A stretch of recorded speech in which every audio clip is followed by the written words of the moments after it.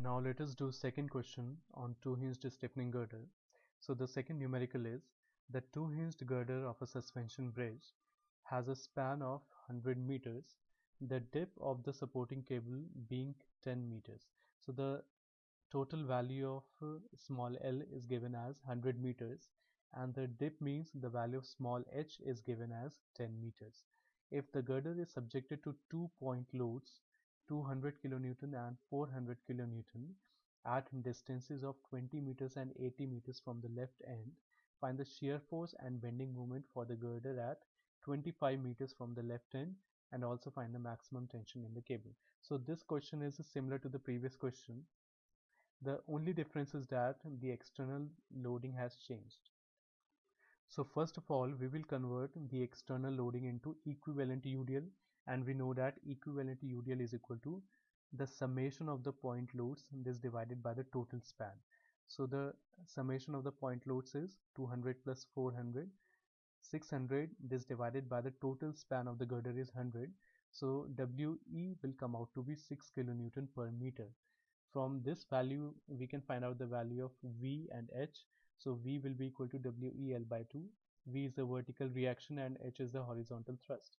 And H can be calculated by this formula WEL square by 8H, which will come out to be 750 kilonewton.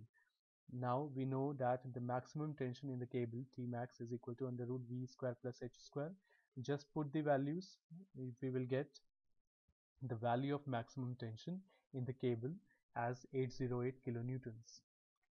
So now we have to find out the values of shear force and bending moment at 25 meters from the left end. So now let's continue with the bending moment. So this is the question. In this girder, 2-point loads are acting at distances of 20 meters and 80 meters from the left end. So this 200 kilonewton is acting at a distance of 20 meters from the left end and 400 kilonewton meter is acting at a distance of 80 meters from the left end. The total distance is 100 meters. So if this is 80 meters, this will be 20 meters. Now we know the formula of bending moment at any section. The formula is beam moment minus h into y. So first of all, we need to find out the beam moment and then we need to find out the values of h and y. See, so we have to find out the value of the bending moment at x equal to 25 meters. Now we know the equation of y for parabola is 4hx upon L square into L minus x. So just put the value of x equal to 25, we will get the value of y for x equal to 25 meters. So after putting the values, the value of y will come out to be 7.5 meters. Now we also need the value of tan theta in order to find out the shear force. So I have also calculated the value of tan theta here only. So tan theta is equal to dy by dx. So dy by dx of this equation will be 4h by L square into L minus 2x. After putting the values, the value will come out to be 0.2.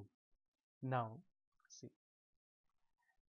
Now we need to find out the values of VA and VB. So the values of the reactions can be found out by applying the equilibrium equations. So the first equilibrium equation will be summation of all the vertical forces will be equal to 0. See, in this question I have not shown the application of the equilibrium equations. I have just calculated the values, but you will have to do all the calculations. So if I apply summation vertical equal to 0, that is total upward force is equal to total downward force. So total upward force is VA plus VB. So VA plus VB, this will be equal to total downward forces 200 plus 400, that is 600. So we can take this equation as equation number 1. Now we will apply the second equilibrium equation, which is summation of a moment about any point equal to 0. So suppose this point is A, this point is B. So I'm going to take the moment about A point equal to 0. So I'm going to take clockwise moment positive and anti-clockwise moment negative. So 200 will take A point in the clockwise direction. So for clockwise, we will take 200 as positive. So the force is 200 and the perpendicular distance of 200 from A point is 20. So this will be 200 into 20. Okay. Now the second force is 400 and its distance is 80 from A. And this 400 will also take A point in the clockwise direction.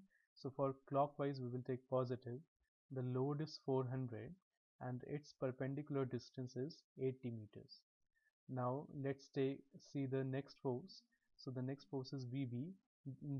See, this VB will produce an anti-clockwise bending moment about point A, and for anti-clockwise we are going to take minus.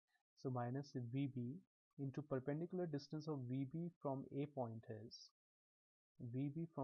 is this total span is 100.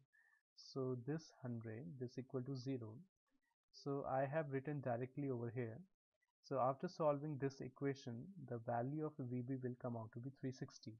And after finding out the value of VB, I can put the value of VB in equation number 1 and we can find out the value of VA, which will come out to be 240 kilonewtons. Now we have to find out the bending moment at x equal to 25 meters. So bending moment at any section in a two-hinged stiffening girder is equal to beam moment minus hy. So we know the value of h, we know the value of y, it is 7.5 meters. We just need to find out the value of the beam moment. So we have to find out the beam moment at a section of x equal to 25 meters.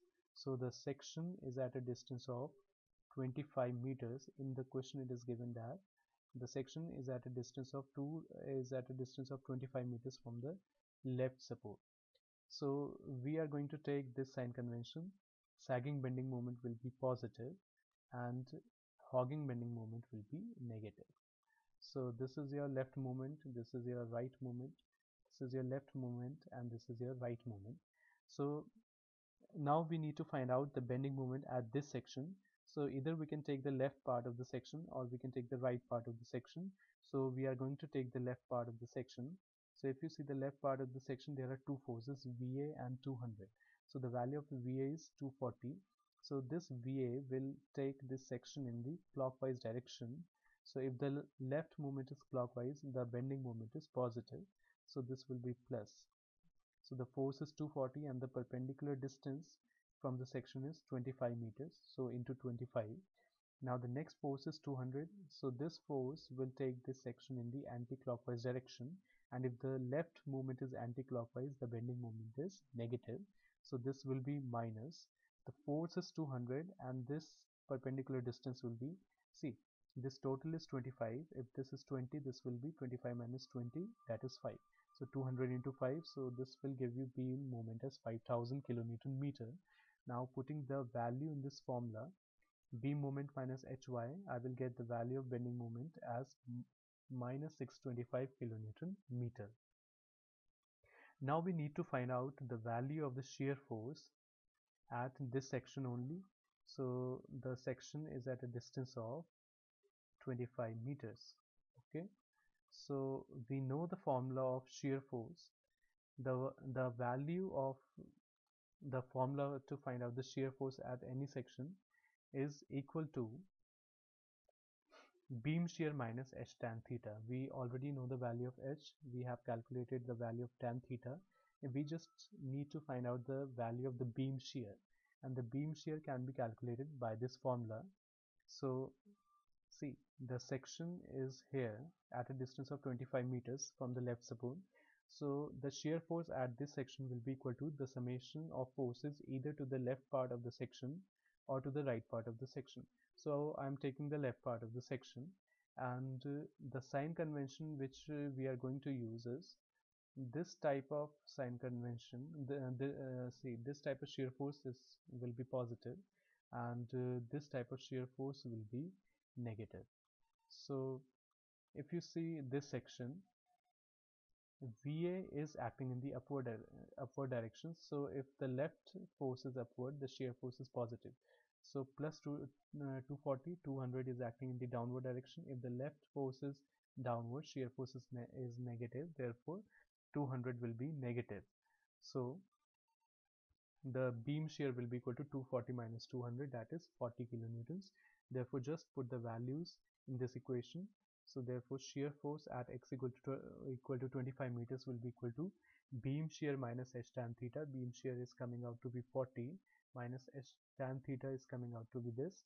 So the total value will come out to be minus 110 kilonewtons.